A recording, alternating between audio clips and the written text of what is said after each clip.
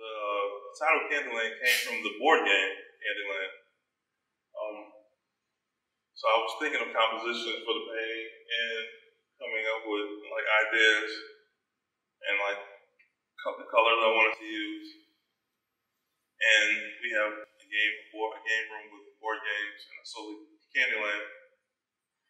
So I researched Candyland because when we play, I'm like, this game is pointless, right? There's no rules.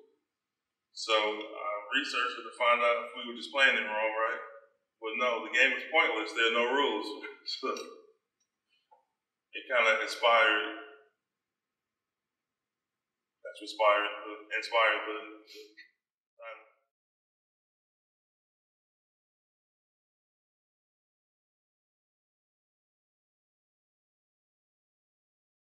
So this painting is me thinking about my children growing up in a world without a father. It's like they would be in a Candyland, right? There would be no, my wife is a strong person, but no like authoritative male figure in their life.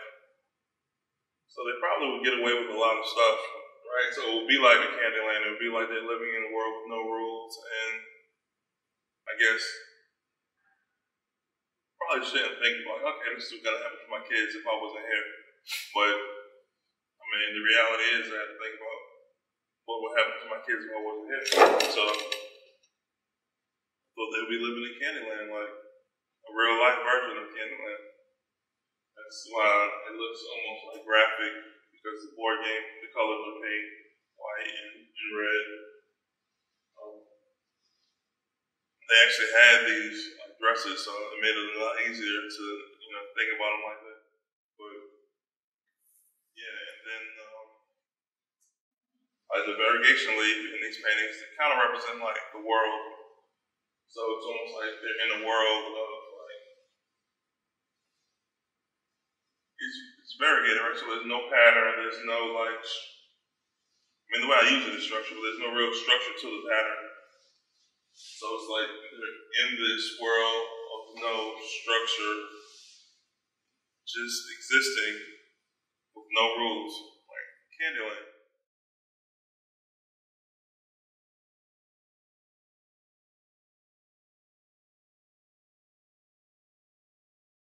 So my oldest daughter, her name is Gabrielle, she's at home, she's quiet, more reserved. She opens up once you get to know her, but if she doesn't know you, she usually is quiet. My youngest daughter, Lauren, is the complete opposite. Like,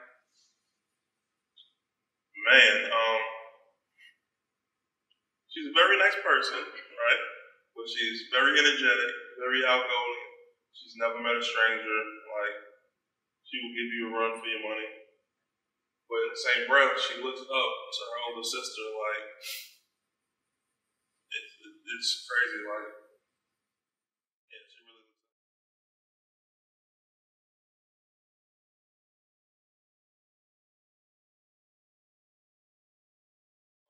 They're holding hands in the painting,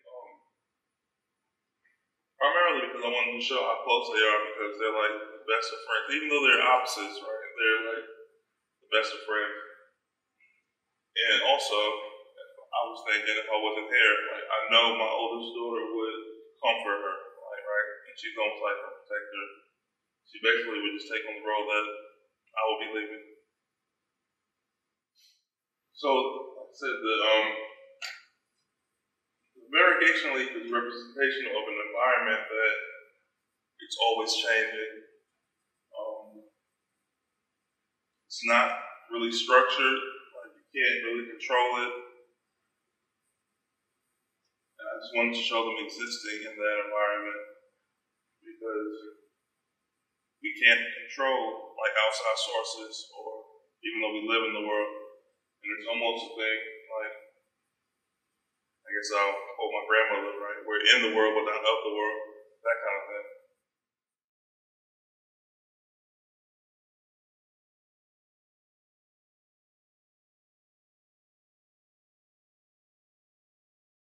I don't know if I would say challenge. I would say it's a conversation. So all of the people in the exhibition are looking at you, and it's more of a conversation than a challenge, right?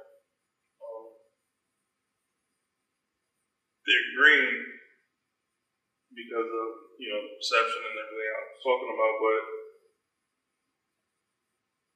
it's also like, do you see us? How do you see us?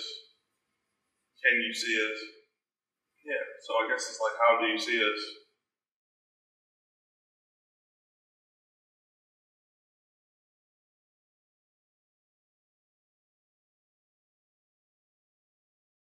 Well, because my younger daughter challenges everyone. She's never met a stranger, but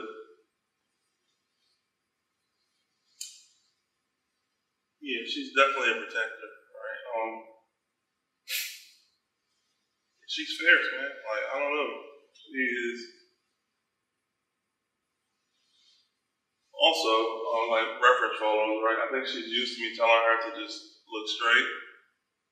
So she gives some stoic looks, and she's always just like, she takes all the emotions off her face. I've been painting her for a while now, so she knows to just, take the emotions off and just look straight at the camera.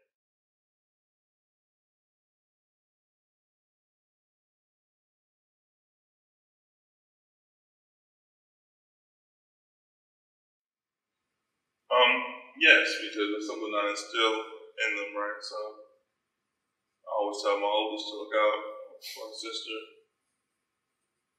For some reason, we've never had to tell my youngest to look out for her older sister because she was just born with it. And like, I call her my Brooklyn baby because,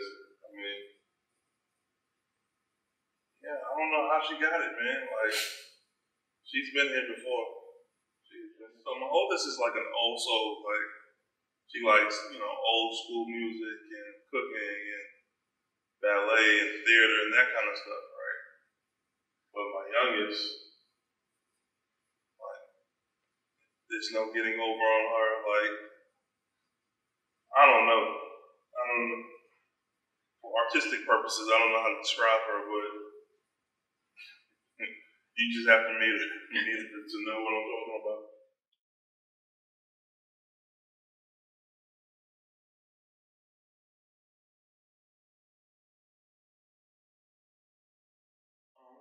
Possibly. Of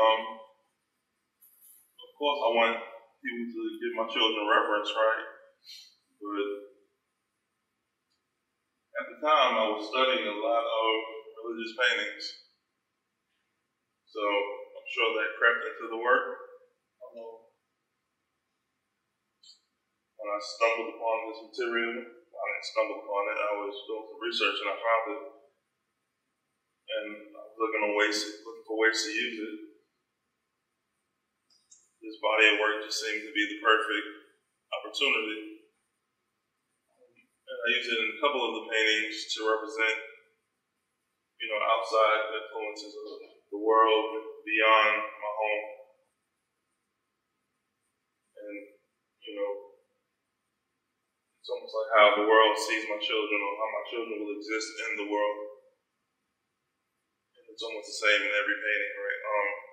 It's outside influences or how would they respond to the world.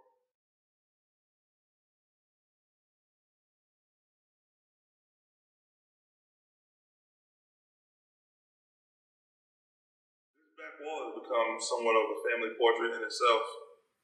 We're all on different canvases, and I believe we're all showing our personalities on each canvas. So I think it turned out great.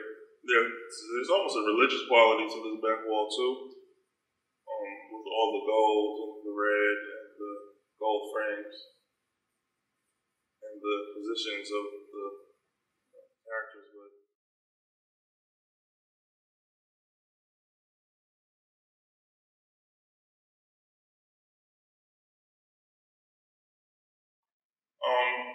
So when I build a body of work, it's almost like writing a script. So I would say, yes, we're all characters in this like real life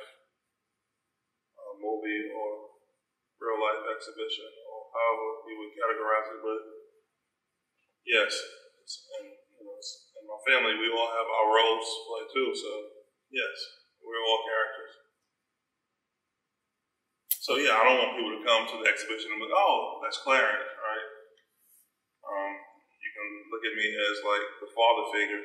That's why the introductory piece, we're all on separate campuses, but there's no names. It's just like father figure, mother figure. It's like an introduction to the cast of characters in this exhibition.